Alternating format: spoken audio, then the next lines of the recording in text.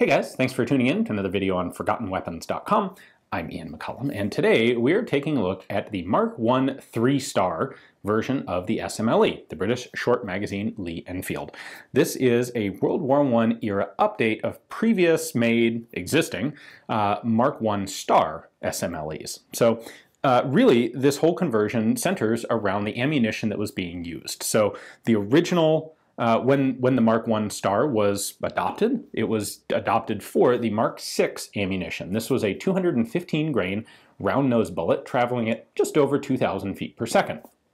Now, in 1910, the next mark of ammunition, Mark VII, was adopted, and that was a pretty fundamental change because the Mark VII was the first .303 British spitzer cartridge, which is to say a pointed bullet.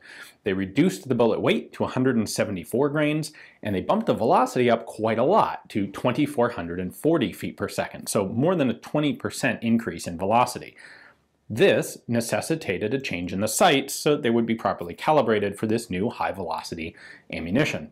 And that is what the 3-star is. The 3-star is taking the original 1-star guns, Mark I star guns, and updating them to use current ammunition. So the British nomenclature system can seem pretty complicated, but in reality, this one is a pretty basic, simple update. Let me show you up close, and then I want to talk about some Irish rifles.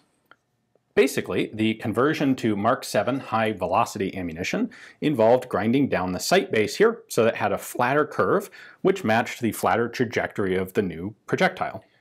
You can identify that by eye if you really know exactly what you're looking for, but to make it simpler, they went ahead and stamped an HV for high velocity here on the barrel just behind the rear sight. So you can lift up the rear sight and check that on any rifle. For what it's worth, here's a comparison of a Mark VI rear sight and a Mark VII rear sight. So note that on the Mark VI, the sight base comes all the way up to this top horizontal groove. On the Mark VII, it does not. At the same time, when they did these conversions, they also wanted to improve the sight picture. And so the 3-star has a U notch in the rear instead of the V notch of the earlier pattern Mark I star. And you can see that on the front sights as well. So our 3-star has a nice square front post.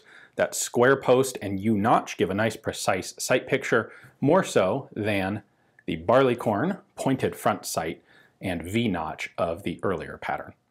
And the one last element of this change was to reconfigure, remark the dial sight on the front of the stock. So this still goes out to a maximum of 2,800 yards, but with the high velocity ammunition, 28 is marked back here, where on the Mark VI lower velocity ammunition, 2,800 is out here. There are the two side by side for comparison. Now you know what the Mark I 3-star rifle is. Now, should you decide that you would like to go out and find one and add it to your own collection, and you're here in the US, the rifle that you're most likely to come across is going to be an Irish Mark I 3-star. And the reason is that's what came into the US. So in 1922, the British government started supplying the Irish Free State with arms, military assistance, basically. They sent them revolvers, they sent them Lewis guns, and they sent them a bunch of Lee Enfield rifles. A lot of those were Mark III SMLEs, but in 1923, a shipment of about 10,000 Mark I 3-star rifles went over. Now, some of these were in standard Mark I 3-star configuration, and some of them had been modified to add some Mark III elements to them. All of the guns had their original serial numbers lined out, and they were renumbered with serial numbers that had either an ER or CR prefix. And this presumably was done to make them identifiable. So if any of them ended up in the hands of, say, the IRA separatists, they could be easily identified and traced. I should say there were also some with G prefix serial numbers. Those were wire-wrapped grenade launching rifles, and we're not going to get into those today.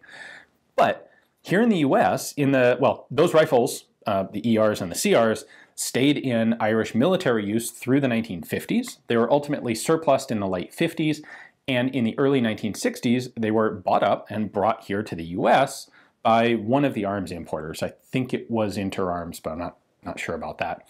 Anyway, 4,105 of these Irish Mark I 3-star rifles came into the US, and so that's far and away the predominant type of Mark I 3-star that we have today. So I've got examples of both, and I want to show you the details on those so that you know what you're getting into with them. So here's what the new serial number looks like. This is an ER pattern, and the ER ones are the ones that are in standard Mark I 3-star configuration. So they have exactly the same sort of rear sight that you saw on the British rifle. Note that this is, of course, lowered. This is cut from Mark VII ammunition. That was the whole point of the 3-star.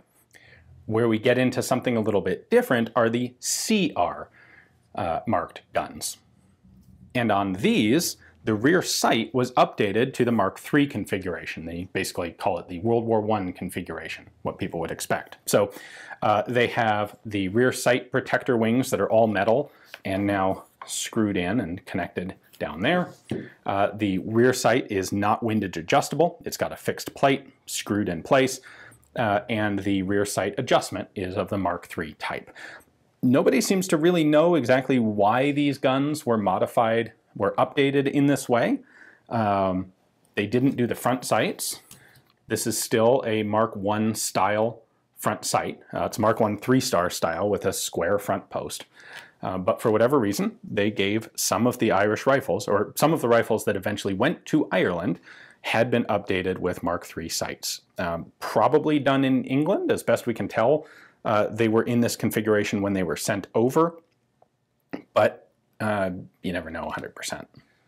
The receiver socket markings here are going to reflect the original production model of the gun. So this is a London Small Arms, LSA company, 1905 production, short Lee Mark I star. And when it was converted to 3-star, they just added 2 more stars to the designation there.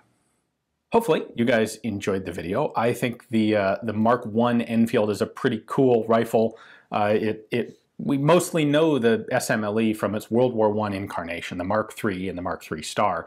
And this, in the early Mark I configuration, is pretty cool. This is the SMLE as configured the way the British thought they needed it if they were going to fight another Boer War. So you got nice precision windage adjustable sights and all that cool stuff. So now hopefully you know what you're getting into if you get interested in these, the difference between the Irish ones and the standard British ones. Thanks for watching.